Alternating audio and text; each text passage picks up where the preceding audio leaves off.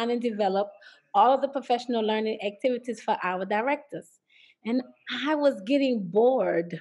I was like, I'm so tired of doing these 2 hour sessions and just doing the same thing over and over. And I realized that I really wasn't changing on the job practice. And then when I read the book, and then I saw Kirkpatrick's rubric, I was like, we never get over a two. That's what I say. I say, I never get over a two. People may, because, everybody come and they say, Karen, this was amazing. It was so good. That was so good. And I was like, okay, that's the one, right? Then they say, after they say it's so good, they say, oh, I really learned something today. But then that's it.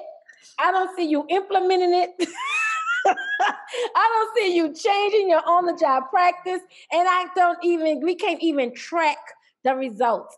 And so I was like, no, something has to change where they can really begin to really invest their learning into their jobs.